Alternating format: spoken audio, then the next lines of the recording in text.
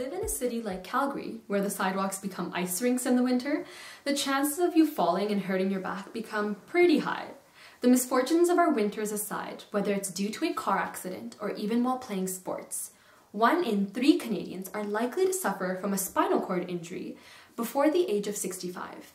Every year, there are up to 500,000 reported cases of spinal cord injuries, with these people twice as likely to being rehospitalized and up to 5 times more prone to dying prematurely. These facts are spine-chilling, especially when we realize that up to a third of you will potentially be undergoing spine surgery for one reason or another in your lifetime. Now, if that isn't scary enough, here's the catch.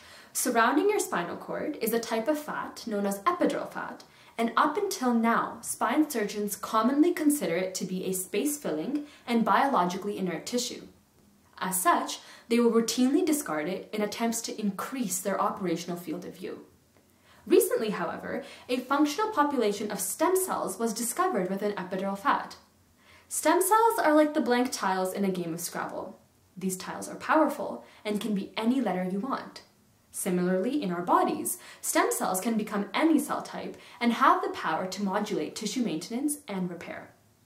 This finding, therefore, begs the question, should epidural fat be removed from the body during surgical procedures? And is it really an insignificant tissue if it contains cells that can improve our outcomes post-surgery? My master's project aims to find the role of these epidural fat stem cells within the body and to investigate if and how these cells can respond to injury.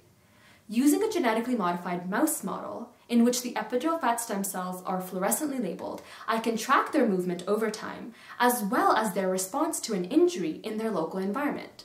So far, I have found that throughout growth, stem cells from the epidural fat migrate towards and enrich the dura mater, which is a protective membrane surrounding the spinal cord. Moreover, when I puncture this dura mater, stem cells are found at the site of injury. These results indicate that epidural fat is likely not a dispensable tissue, as it contains the cells that can make all the difference in growth and in healing. Overall, my project challenges pre-existing clinical practices and emphasizes the importance of revisiting that commonly held perception of epidural fat as irrelevant, and suggests that spine surgeons adopt protocols in which epidural fat is preserved.